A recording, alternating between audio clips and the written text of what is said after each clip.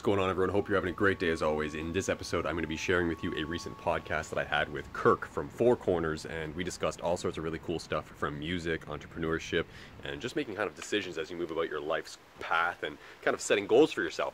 So this is episode 40, and I hope you enjoy the fact that I'm sharing these videos on YouTube. If you do, hit this with a thumbs up, and I'll continue to upload videos of the podcast. Otherwise, you can hit up iTunes and listen to We the Ether podcast there, or go to wetheaether.com, or use any other podcasting app, and you'll be able to find We the Ether pretty simply. So I hope you enjoyed. Again, hit it with a thumbs up, save it, share it with your friends, all that good stuff. And without further ado, I give you myself and Kirk from 4Korners, the official Toronto Raptors DJ, and many other things in conversation. See you again next time. Yo. Oh shit. Hey, what up? Chilling. Can you see me okay? Yeah. Am I backlit too much? No, you look good. I got like fancy lights here and shit lighting me up. I do not have that. Because I just found out we were doing a video like right now. That's no big deal. Yeah, I use them for YouTube. I figure I do the video because then I can post it to YouTube and then push that traffic to the Yeah, I get that. Yeah, it just makes more sense. I get it. I see what you've been doing on the tube. Yeah. Been uploading there for like 4 years now. You know, I thought I'd have, but I'm not that consistent with it. I don't have that many videos. Something like just under 300. You know, some people that have been on there for that long have like over 1,000 videos. Those people grow 300 in a year, easy. Yeah, exactly. Yeah, it's like it's a lot to keep up on, just the social media stuff plus the working and everything else. It's like Instagram too. Like I'm just as you hopped on, I'm like trying to figure out the post for the day. Like every day, I'm like, all right, here we go. Yeah, exactly. I actually started messing with YouTube earlier this year. Okay. And I'm like 5 videos in. Yeah. It's a lot, man. Like it's a lot. To plan what you're going to do, to shoot it. Shooting is the easy part. Mm-hmm. Yeah. Planning it and then editing. Exactly. Editing is like kind of a holding point. Like I have a bunch of stuff that I film, but it's like I don't hire someone. Sometimes I will, but I find that I'm so like particular. I want to edit it a certain way, and it's so much back and forth. I might as well do it myself. It doesn't take that long, but like still, but it takes time. Hour, it's like, oh man, to find that half hour just to like put it all together and upload it. Exactly. Exactly. The sound is okay and everything, yeah? Or should I get my headphones? No, you sound good. You sound good. Yeah. So just to kick things off, do you mind just introducing yourself for anyone that's listening that's not familiar with you or what it is you're involved with, what it is you're doing? And, just as a side note to that, I put all the information in the show notes of this episode on the podcast page and on the YouTube video as well. So it'll be there for people to reference if they need to. But in their own words, Of course. Hey, this is 4Korners, the official DJ of the Toronto Raptors, is what a lot of people know me as. I'm also a DJ and producer. I tour the world, playing clubs, concerts, festivals, all that good stuff. I'm also the Canadian regional director for DJ City, which is the biggest DJ record pool and platform in the world, reaching like thousands and thousands of DJs. We push DJ culture and also supply all the DJs with all the music that they need to be banging in the clubs. That's pretty sweet. Yeah, I actually didn't even know that part. I knew like the other stuff, but is that new? Something you just got involved with recently? Yeah, actually just, I've been a customer of the DJ City service for years. Okay. And through a series of very fortunate events, I ended up being staff as of May of this year. They've expanded. It's an American company that has expanded into different territories and have the regional reps. Like they have a team in France, they have a team in Spain, a team in the UK, Japan, a few others. And there wasn't any representation in Canada, which is ridiculous because we're leading in a lot of areas of music nowadays, just not just hip hop, but electronic music. We have some of the biggest artists in the world coming out of this country. So I reached out and was able to connect with a few of the right people, and they saw it fit to put me at the helm of the Canadian situation. So I'm the one now flooding that platform with Canadian DJ and musical content and throwing events in the name of building DJ culture. So it's pretty awesome, man. Now, are you also getting involved with it outside of Canada, because you do tour and whatnot too, right? So are you like collaborating with people that are representing that outside of Canada as well? Absolutely. It's the company is, there's a lot of people involved, but it's still I mean, the DJ community in general is very connected. Most of us, the tour, are no more than 1 or 2 degrees of separation from each other. So we all kind of, people doing stuff, all kind of know other guys that are doing stuff. And with the situation, the way the network is set up through DJ City, there are reps in each country and then the smaller ones within those countries. And I'm actually already good friends and collaborators with a lot of them. And then the ones that I didn't know before, I've had the opportunity to connect with, or I continue to connect with them. So I mean, I just played a show about a month ago in Ibiza with the guy who is the head of DJ City Spain. That's pretty cool. Yeah, that's nice you linked up with him. Yeah, and then there's, we do these things called link-ups where we'll have like a DJ networking event in different cities around the world. And I've planned the one in Toronto and Vancouver over the past couple months. There's actually one going on in London in 2 weeks that I'll be at because I just happen to be in London doing shows at that time. So I'll get to connect with the DJs out there. And the main rep there, I've already known him, so we're all very, very connected, and we really help each other push things forward. Yeah, it makes sense that you guys can all help each other grow and whatnot, especially with like social media, Instagram now. It's so connected, and you can just help each other grow on those platforms too. Exactly. Yeah. Exactly, and it's such a family that anybody who's part of DJ City, if you see somebody else who's part of DJ City, it's like, oh, okay, cool, you're cool then. We can just start talking on a different level immediately. Yeah, that's pretty sweet. Yeah. You guys know you're already going to click in a certain way, right? Exactly. It's like kind of like an old boys club of sorts.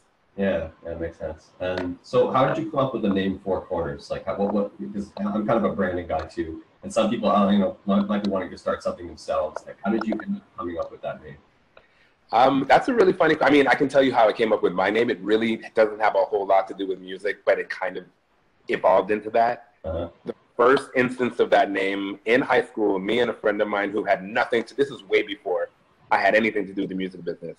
We caught wind of an old gangster movie of this Chicago gang called the 4-Korner Hustlers. And we thought it was funny and cool. And like, we were like grade 9 and trying to make our name for ourselves in the school or whatever. And like, not even really to other people, just to ourselves. We kind of called ourselves the 4-Korner Hustlers and like had a little handshake. It was really stupid and childish. But for some reason, that name resonated with me way past that point. So, I mean, that actually lasted maybe a month, 2 months, but I never forgot it. And then years later, I got involved in DJing by accident. It was kind of a hobby turned career. And trying to figure out a name, I enlisted 3 of my friends, like my cousin and 2 friends. And I was like, you know what, let's call ourselves 4-Korners. It was just front of mind. And then later on, I realized, you know what, the 4 corners of the earth is a saying that resonates with everyone. And I was like, I want to travel, I want to tour, I want to reach the 4 corners of the earth. And the name just made more sense at that point. Mm-hmm. And it's just been that ever since. I've never really thought of changing anything, even though there's been members that have come and gone. Now it's actually just me. And I've kept the name on. It was originally like a crew name. And I've kept that name on as an individual name just because it's so powerful to me. Right. And I think it's really interesting. I just was speaking with a Jungian psychology coach, and he's a psychologist and whatnot, yesterday on this podcast. And we were discussing, because part of my belief as well is what you're doing in the future, it beckons to you in the present. So for instance, your future, where you're at now was beckoning to you back then. And there's this interlink between the two where the time between them, it's not like it becomes irrelevant, but it's like you reach through time, beyond time, in order to create those things. And that's why it resonated with you so well. That's why it still does, and that's why it was just like, boom, that's what I'm using, It's pretty neat how that all progresses. Absolutely. A lot of people don't really think about that. It's a lot to do with like your creative visualization of what you're going to do in your future. And if some people just spend that time, they can just like reach into the future, and it'll be something will be calling you, right? You just have that feeling like this is it, It's pretty sweet. Yeah, It's similar to the theory of having like a vision board, or like cutting out things out of a magazine, or writing things down, speaking them into existence. It didn't start that way, but it turned into that, and it worked out.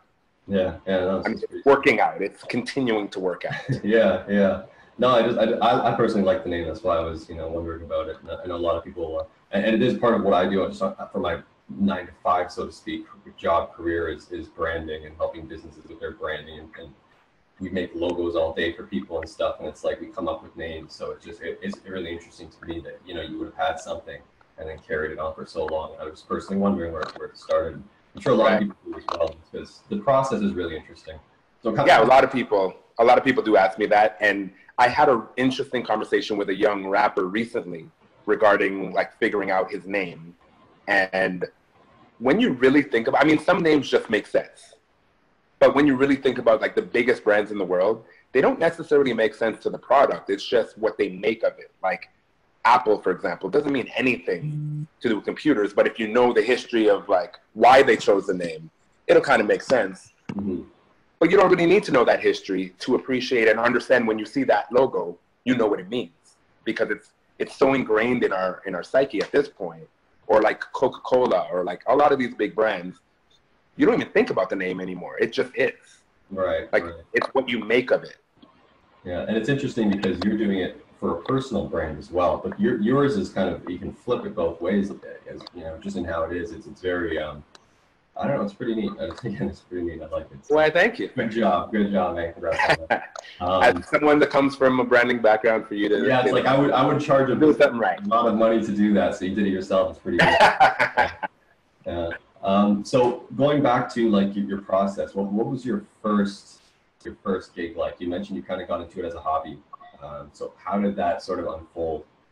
Very, very organically and naturally. Like I've always had music around me. My dad was a musician, and beyond that, he had an incredible record collection. So I grew up surrounded by all these records, and he actually had turntables and a DJ mixer that he just had it just because he was a music lover. So he played his records, he made cassette tapes with the songs on them and whatnot. And at some point, I just started fooling around with that too.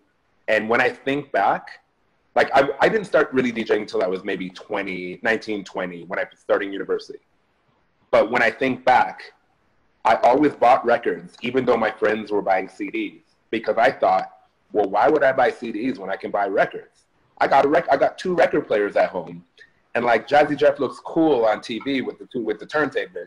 I want to do that. I would rather do that if I'm listening to my music than listen on a CD. You can just skip the songs. That's no fun. And when I really think about it too, like my 12th birthday party, I had a house party where I DJ'd that party. I didn't even really know what DJing was, but I know that I like to play the songs that I liked, and I didn't want to have to listen to all of them. So I just had the 2 turntables and I played the records, and like that was technically my first DJ gig when I think back. But as far as taking it seriously, it wasn't until, like I said, university, I started fooling around with the records, mainly because I'd played sports through high school. And when I got to university, I went to York University here in Toronto. And I did not make the varsity team. Like I almost did. I was a basketball star.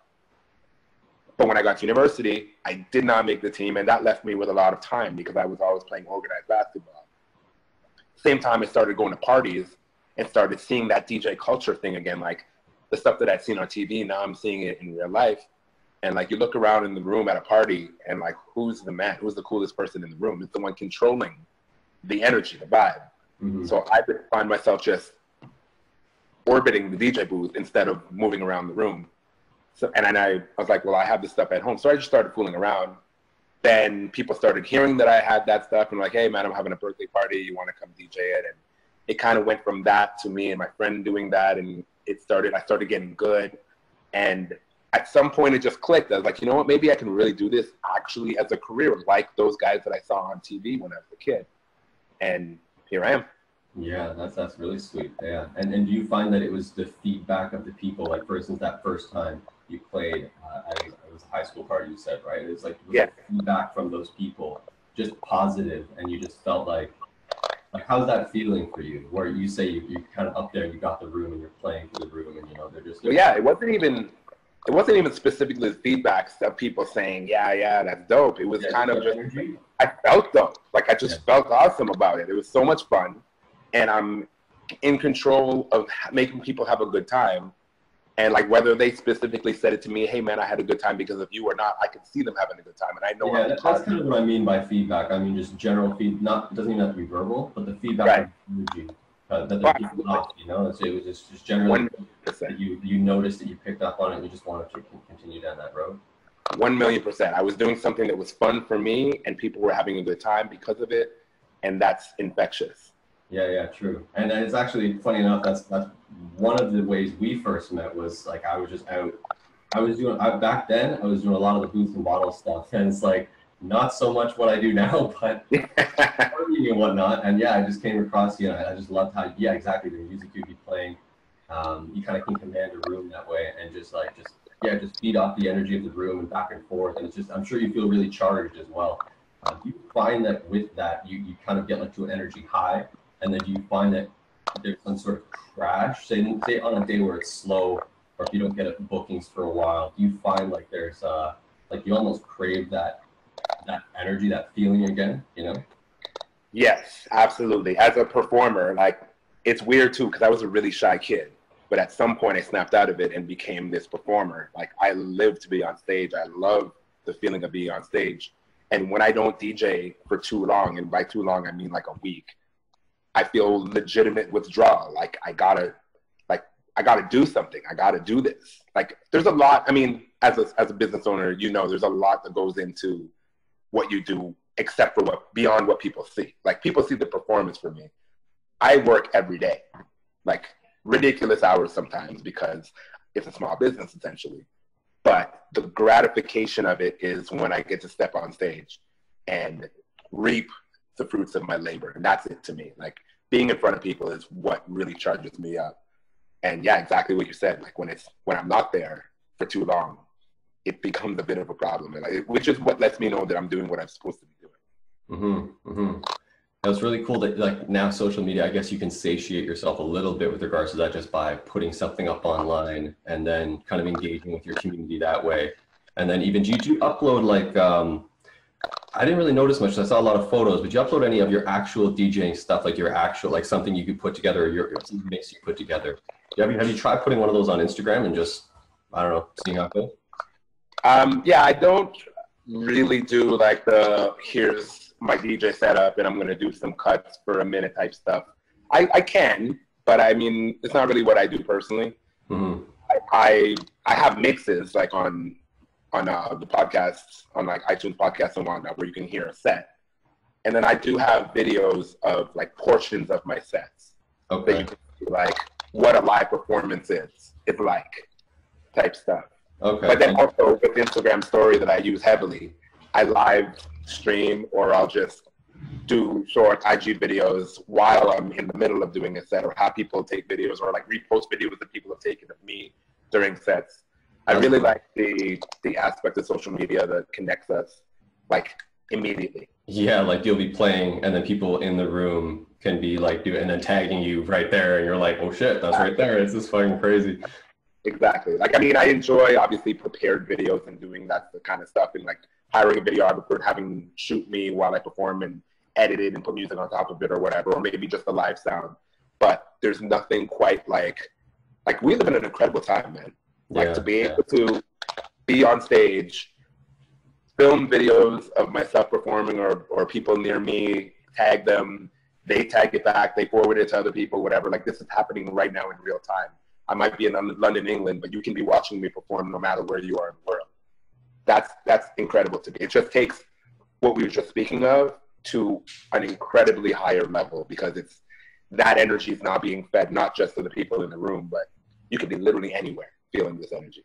Yeah, that's so cool. And like even how I came across your Instagram, just when I saw it, I was like, oh shit, there he is. It's like when you find something, you're like, there's where he's been. I see it now. Yeah, sweet. You can keep up, you keep up the speed on what the person's doing. It's really cool. Because otherwise, before that, it's like everyone's in the dark. Like no one knows what's going on. It's like you got to text them and be like, hey man, what's up? Or call them. It's just like so much more work to reach out and stay informed. But I personally enjoy it quite a bit, even just for uploading my stuff. But Yeah. So what's your favorite spot to play at from like the places you've toured? Because I noticed on that Instagram though, like a bunch of really cool pictures, a bunch of really cool places, especially recently. So just wondering like your favorite place, either by the energy that you got off the room or just by the actual environment of the, you know, the city, the town, wherever you actually went. That's a difficult question because I've been a lot of places. I've been, even this summer, as you've seen, I've been on tour since pretty much June. And like I'm home right now, but I'm away. I'm off again to like Asia next week. Okay. Like I'm always doing something. I'm always going somewhere. And there are some incredible places in this world, party-wise and beyond. I'm glad that you said that as well. It's like the city, the vibe. Yeah, exactly. It's more than just the party. It's being able to go to these places and experience the cultures and eat the food and just take in the vibes that is so gratifying and enjoyable to me. Like when I say favorite places, I'm really, really, really enjoying London nowadays. I have a couple club residencies there, so I'm pretty much in London at least once a month. And their scene is incredible. It's thriving musically, fashion-wise, like everything. Plus, London's just an incredible city. It's a mecca for so many things. Just to walk around and look at it and see like the double-decker red buses and the changing of the guards at Buckingham Palace and all this kind of stuff that's like so iconic. It's just regular life for people. Or like Paris, the people live near the Eiffel Tower. Like that's their view when they look out the window. And this is this thing that like it's the most photographed monument in the world. Do you know what I mean? Like Paris is awesome. London's awesome. Barcelona's probably my favorite place. The parties are great. But the city is, have you ever been to Spain? No, I haven't. I highly recommend, if I can recommend 3 places, Barcelona, because it's just incredible in every way. It's a huge city, but also tropical, but also laid back and European. Tokyo is just the future. Anything that you can think of, all the sci-fi stuff, like any ideas for regular everyday life that you're like, why don't we do it this way? It would be better. Or things that you haven't even thought of. They've been doing it like that in Tokyo. Like it's just so advanced and on a large and on a small scale. Like everything's incredible. And Dubai is like, I could never live there because it's so strange that it's such a great big high-tech city, but it's like 40 years old. So like everything is new. And they have the capital to make whatever the mind dreams up, they can make it. They have the world's tallest building. They're building a taller one just because they can. They created islands. They've like built. It's just an incredible, incredible place to visit. Yeah, that sounds pretty sweet. I've only seen photos and videos of that as well, and spoken to people that have gone there. But and just, I mean, I have clients in all these places, and we all do the virtual communicating thing, but I don't go there. So I'm always just like hearing about it. But you know, I will be taking some sort of trips. Gotta go. It's like, man, because it's cool. I speak to some people just like yourself, and it's like you guys are always traveling around, having these experiences. Pretty neat. And yeah, some spots really sound really appealing, like Spain, like you said. Or have you been to Italy at all? Yeah, I've been all over Italy. Yeah. Okay. Italy's great. Especially, I mean, Italian food is pretty much my favorite food. So, like, I'm in Italy, I'm in heaven. The greatest meals you'll ever have from these, like, mom and pop restaurants that is actually somebody's grandmother cooking in the kitchen or grandfather. And, like, you can taste the love. And it's from, you're where it's from. Like, it doesn't get any better than that. Uh-huh. Yeah, no, I feel you. And it's not even like going into Toronto into like Little Italy and having something there. It's like nowhere whatsoever. and beyond just like, even like there's other places in the world where, you know, they're authentically Italian. They move, they creating the food the way that they would at home, but the ingredients. Right, exactly. Yeah, the like type of wheat, like all that stuff. They're from there. Right. They're making the pasta from the wheat that was grown in Italy. It's like, it's different. Uh-huh.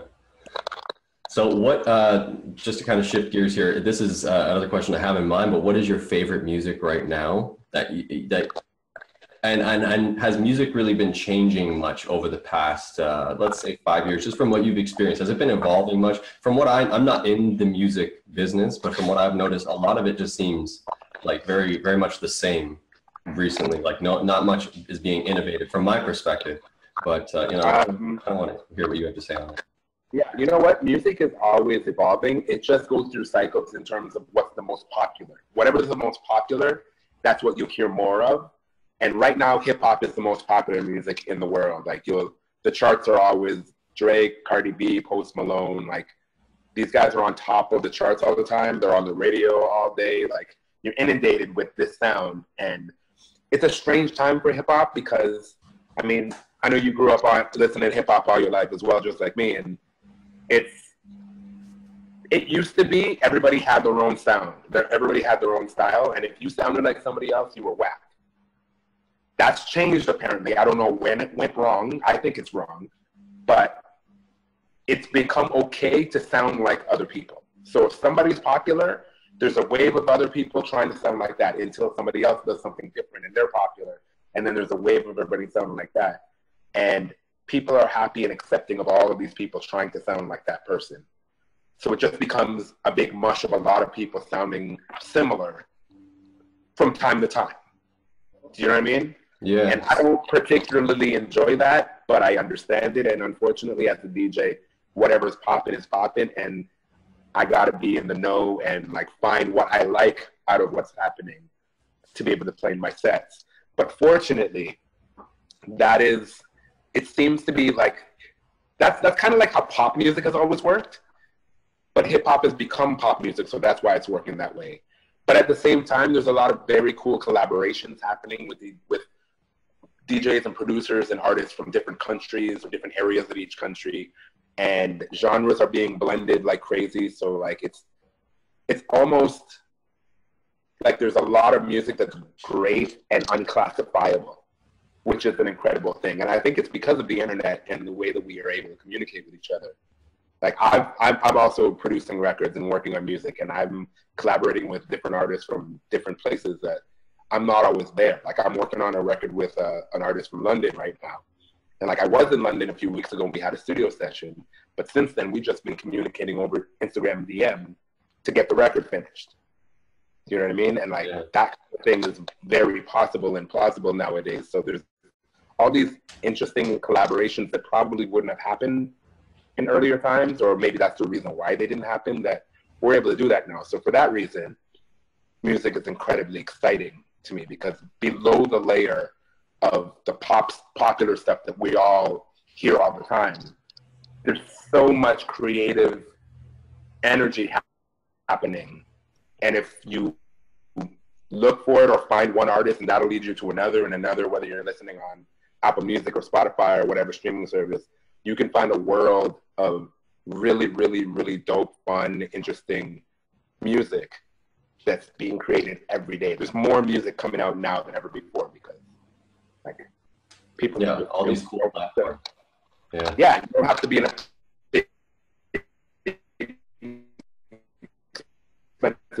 studio to make a good sounding song anymore. We know technology is godless for everything. So I can make a song right here in my house, put it up on the platforms tomorrow, and anyone in the world has access to listen to it. So for all that reason, like music is, to answer your question in a more concise way, because I'm just rambling now. There's a lot of music that sounds the same and it kind of gets boring, but there's so much music that's just pushing boundaries that I think it balances it out. It's exciting. Music is exciting right now. And when I say things like London is thriving, it's like they've always kind of had their own scene there. And the music that's coming out of there is specifically very London. So it's like their sound mixed with the immigration that happens there mostly, which is a lot of African influence. So like this hip hop, R&B, soul, jazz, house, African fusion that's happening there is like, you're hearing sounds like, yo, I've never heard anything like this before on a daily basis. And it's so dope. So that's really cool. It's like culturally creating new music. Like the way you're saying, it's like a mashup based on the immigration and then the local stuff just mixing up and all together and creating something entirely new. That sounds pretty exciting. Exactly. You almost got me wanting to like go look up like London, England music, hip hop, and just like start down. I'll send you Spotify. I'll send you Spotify. Send me a Spotify, actually. I need new music anyways. All I do now is just listen to like books and stuff. And sometimes I just like I don't know, I just want to go running or lift and just have something good bang into my ears. And it's like, I don't really like listening to the same old, like you're saying, like, it's like Drake will do a style. It's like everyone towards this style, like, goes towards this like type of beat or this, it's just like, it becomes a little bit boring and repetitive. Absolutely. Do you think there's a specific reason why people have difficulty creating a new style? Kind of like even, like, does it take a certain type of situation, like that London situation, in order for that mashup to happen and create something new? Or is it that people just like creatively, they personally just reach this stumbling block and then they don't want to work hard, so they just follow the wave of something else? Like, how do you find people have difficulty creating or coming up with something unique? I think it's twofold. I think that the London situation is an example where, despite what's going on in popular music, like don't get me wrong, there were lots of artists in London trying to sound like Drake, but they just have such a burgeoning scene of their own vibes and there's enough people to sustain the popularity of it. Like there are artists from there. I think that's the real reason actually. There are artists from London or from the UK rather, that are popular enough in the UK to do stadium tours in the UK, because there's enough people there that will buy tickets and go. Or same thing with France. Like there's some French artists that are so massive in French-speaking parts of the world that if you don't speak French, it's completely, you're not privy to it. Right. Like I think I caught some of those actually, and I listened to, and I went to their Instagram page. It's like millions of followers. Like, yeah. You know, I'm not in the loop on this one. French music, British music, Latin music is starting to become mainstream, but there's so many artists that we like. It's not just J Balvin, Daddy Yankee. Like, there's so many artists that are massive within that scene that we don't know about because they haven't crossed over, because there's a language barrier. You know what I mean? When we're talking about the stuff that all kind of mushes together and sounds similar, I think for the most part, we're talking popular North American music, because number one, it's all English speaking. So like it's accessible to all of us. And number two, the second reason that I think, unfortunately, what you're speaking of is happening is there's a lot more people, and they'll probably tell you different, but they're lying.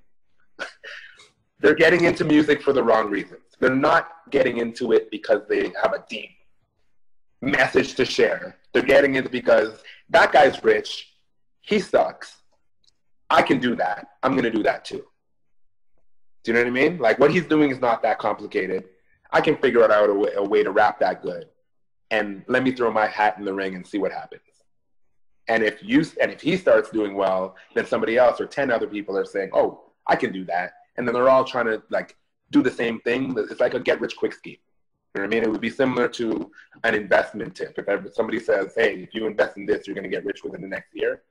There's a lot of people that will be like, take my money. There's this formula that's being created that, hey, if you sound like this, there's a good shot that you can become popular like all these guys that sound like this. So they're like, okay, let me make some records that sound like that, see what happens. And a lot of them become successful. There's legions of them that don't, but a lot of them do. And for the same reason why you're saying, well, man, I hate listening, like putting on a playlist and all these songs sound the same. They're all different artists, all sounding the same because it's working. People are buying it. People are listening. And if there's a market, if there's the demand, you supply it, right? Yeah, I'm sure like just Instagram and everything opened up the market, right? Like everything, it makes it so much more accessible now, so that someone could just be like, I'm going to start making Instagram videos rapping, and then I'm going to start doing YouTube videos, and I'm going to just keep going from that. But again, just copying other people's stuff. It's good, but it's bad. Yeah, it's good, but it's bad. Like, it's great that there's this vehicle or these vehicles for people who are talented or want to give something a shot to actually have an opportunity to reach people. Like with whatever your message is, whether it's music or it's art or like it's spoken word or you like motivational speaking, fitness, like what have you. There are these incredible avenues like YouTube, Instagram, whatnot, to get your message out. But with that breeds an entire legion of people that are like, sweet, let's just try some stuff and maybe we'll get rich. Like, think about YouTube. How many YouTubers are there just creating, like, why would anybody care about this? Yeah, there's so much of that. Yeah. And then little kids, like, 12-year-olds get insanely infatuated because maybe they're a good-looking person, or maybe they're funny in some way, or like they identify in some way. Millions and millions of subscribers. But really, if we're all being honest, including the creator themselves, not a whole lot of substance necessarily. Yeah. I'm not speaking of everyone, but those who are doing that, they know who they are. They're creating something that's selling. It's like a pet rock. Like, if people will buy it, cool. But we know as we're selling it, it's not awesome. But if you want to buy it, I'll make more rocks for you. You know what I mean? Yeah, yeah. And that's part of the reason why I guess I've gotten hung up or caught up with the YouTube content, is because I see those popular pages and I'm like, I don't really want to make videos talking about this nonsense right now, you know? And I'm sure if I did, I'd hop on those views. I might hit like the popular page I'm talking about, but it's like, I don't want to pump out just those videos. And I see other YouTubers doing it, and then they actually pass me in terms of subscribers. And it's like, I watch them go and I'm like, well, they're going that route. I mean, I'm just going to keep making what I want to make. And it's this interesting thing. I'm hoping what I'm doing is going to pay off in the long run, and I'm enjoying what I'm making more so than if I was to do like a kids react video, or do like my own reaction to some weird ass event that happens, some Kim Kardashian shit. Right. Personally, I don't give a fuck about, but it's like, oh, I'm going to talk about it for 2 minutes because I know I'm going to catch those views. It's just, you know, I'm not personally interested. Unfortunately, yeah. Yeah, unfortunately, there's a lot of people, and that's the thing with social media that, like, I know that brands and companies and individuals and creators recognize. The main target audience is very young. They're young and they're impressionable, and they want to be entertained with a wide range of stuff.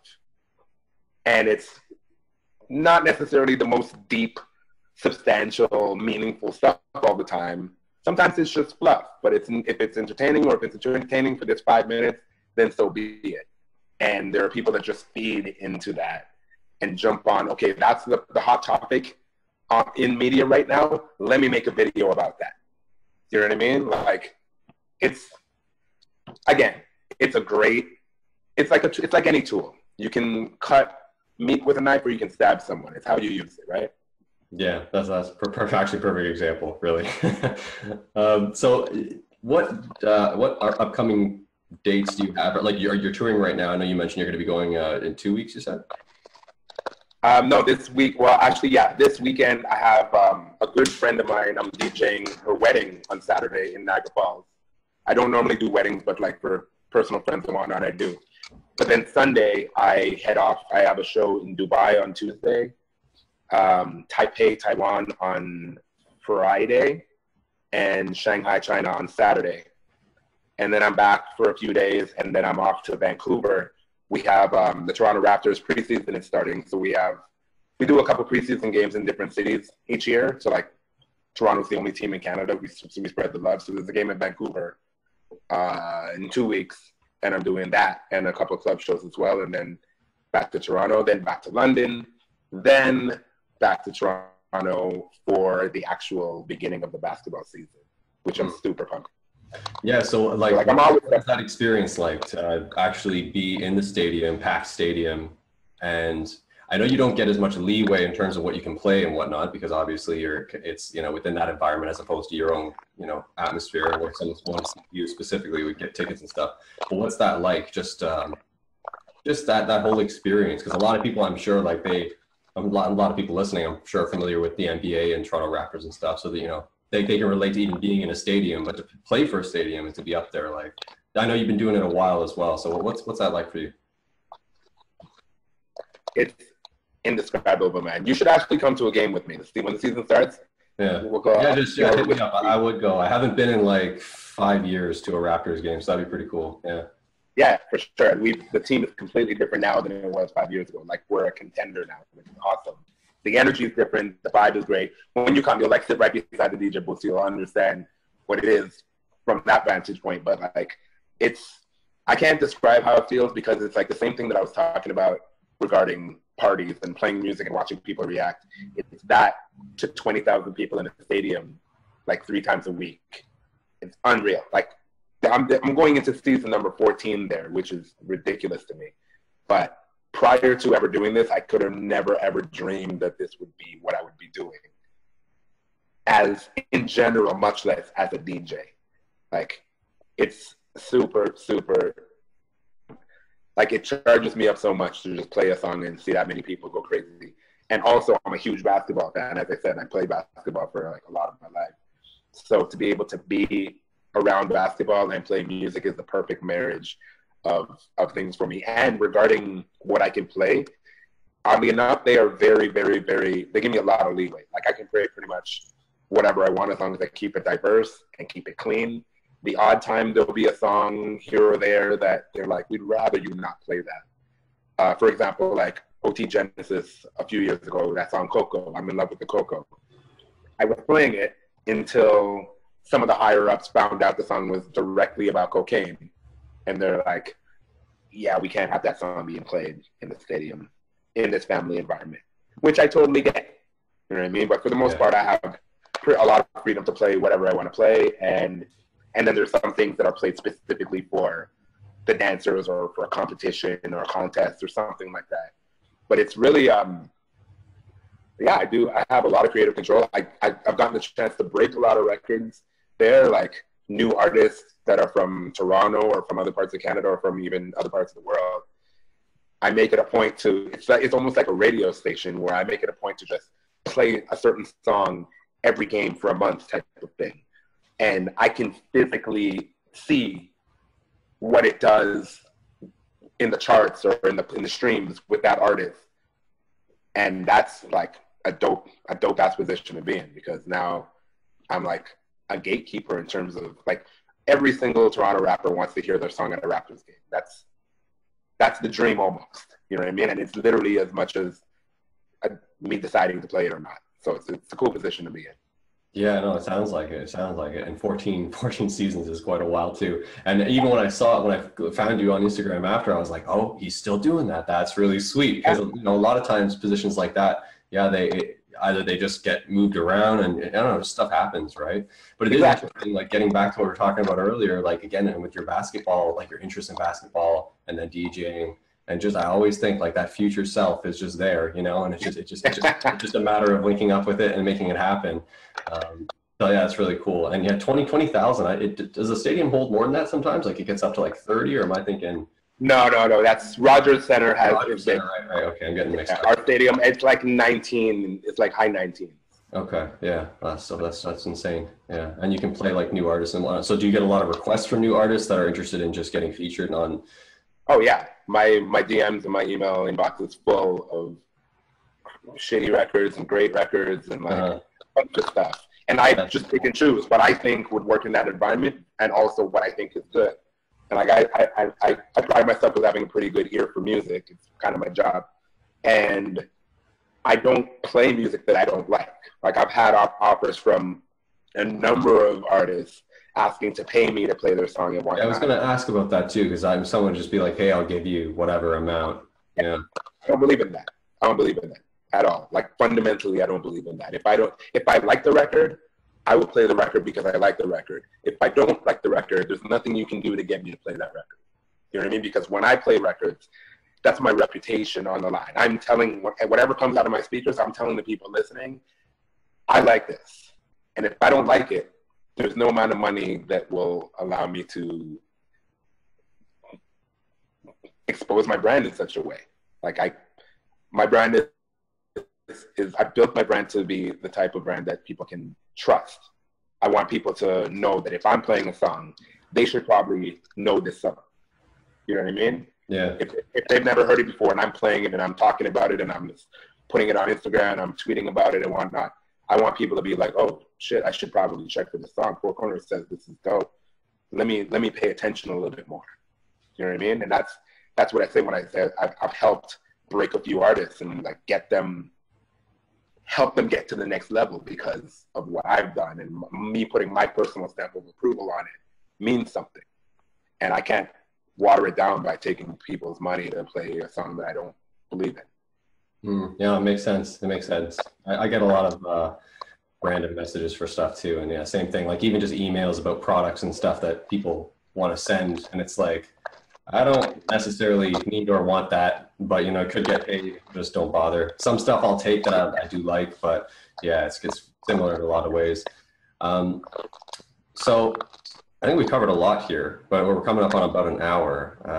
My other question to you is kind of relating to what we're just speaking about, but could you see yourself scaling 4Korners to eventually creating some sort of record label where you're representing artists that you do like, that you are passionate about, that you are interested in, be it DJs or, you know, other music artists, and then they would be going around touring and everything like that. You can kind of just kick it and watch it all unfold, and then when you're really feeling it, you can still do the Raptors gig, but when you're feeling it, then you go and tour yourself, or, you know, just travel and just, I don't know, just be an interesting way for you to scale what you have and scale your brand. So have you some you can consider at all, or?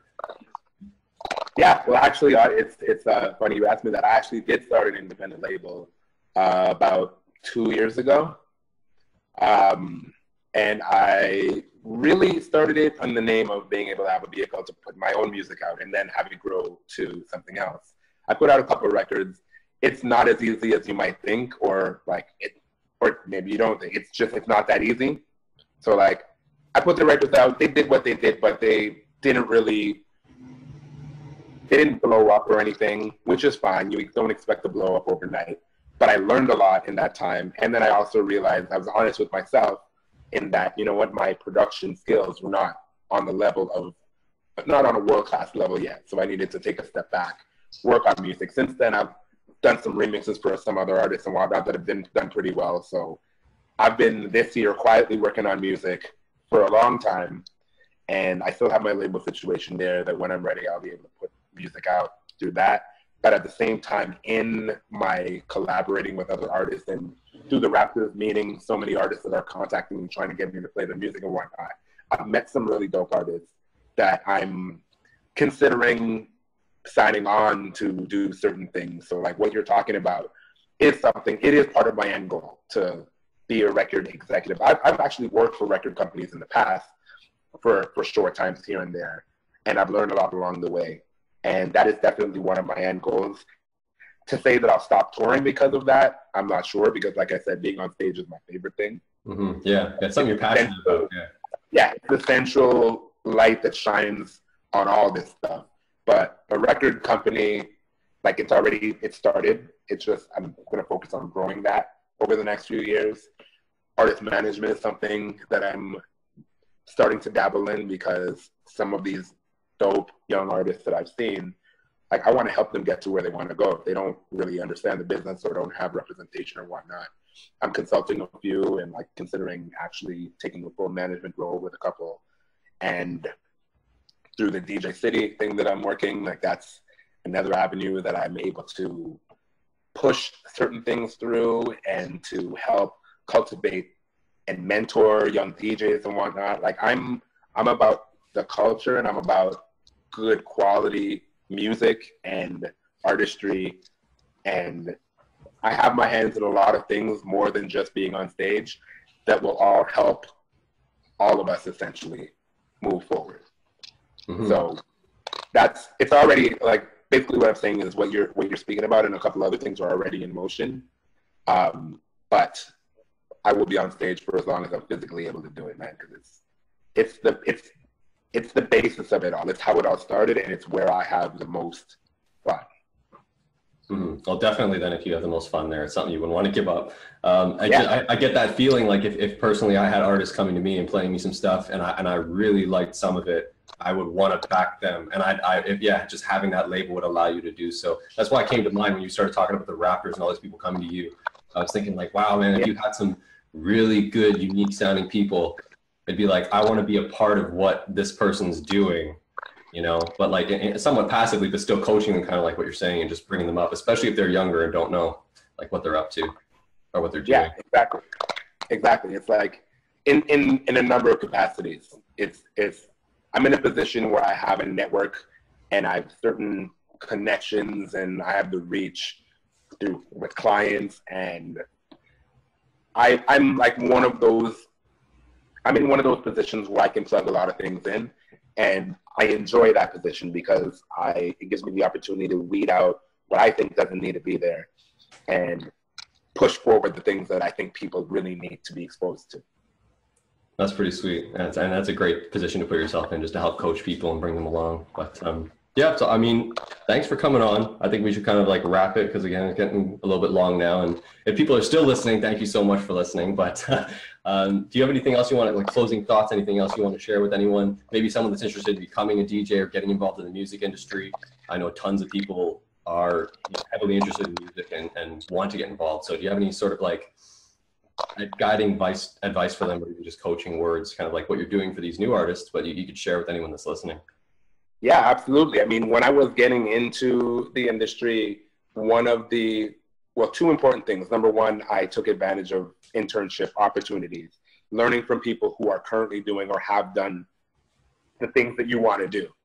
So I would advise to any young artist, any young DJ, why not reach out to people who are doing what you're doing, what you want to do, and just find out if there's a way to be in the room so that you can learn from them, because there's no better teacher than experience. And the second thing, for those who want to reach, like, I can't, and I'm putting a big disclaimer on this, I can't take the time to speak to everybody, but there were certain people that really allowed me to pick their brains early in my career that shit's been so helpful forever. Like, not even necessarily direct mentors, but just pseudo mentors from time to time in different times of my life that I've been able to ask. And I pride myself on making time for people to do the same. So, like, if anybody really has any real questions, don't just ask me, like, how do I become a star DJ? Like, don't ask me stupid shit. Like, real questions, like, I've been thinking about doing this. How can I, get to the next level? I've been working at this for a long time. It doesn't seem to. Do you have any advice of where I should pivot, like stuff like that? I'm happy to answer questions like that through Instagram DM or email me, info@4korners.com. Like, reach out and I will get back to, I try to get back to everybody, at least at some point. Maybe not right away, but in time I do. Because I think that's important. You gotta pay it forward. Certain people help me. I'm here to help other people too. I care about the culture. I want good shit to be out there. So, like, definitely reach out. And young DJs, definitely pay attention to DJ City. Go on djcity.com, check out the site, check out the blog. The blog is very, very informative as to, like, what's going on in the DJ world, new gear, all that kind of stuff. And it's something that you really, really should pay attention to. And if you're in Canada, again, reach out to me and see if you can get involved in some way, because it's truly dope. I was with them before I worked with them. Now that I am, I'm proud to be working with this company, because it's such a great company for what it is that it's doing. Sweet. Sounds awesome. Great advice for people. And you want dope shit to come out, and that's perfect. I love it. Yeah. I just want a world full of dopeness, man. Yeah. Sounds beautiful to me. Yeah, it's great. Yeah. Well, thank you for taking the time, and I'm sure we'll talk again soon, or I'll probably even see you soon. But you do hit me up about that Raptors game. I'll check it out. That'd be cool. Yeah. Thanks for having me, man. Yeah. Take it easy. Take care.